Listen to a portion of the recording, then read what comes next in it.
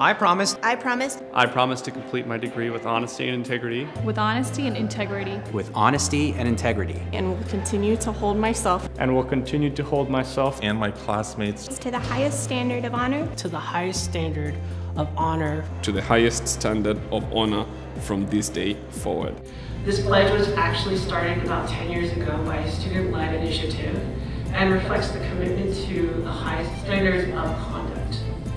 It has since served as a reflection of the GSM's commitment to the long-term and engagement in this area and is embedded in every single one of the classes you will take here at the GSM. I'm confident that you will join your fellow colleagues, alumni, faculty, and staff in holding yourself to this ethical standard throughout your time here at the MBA program and beyond.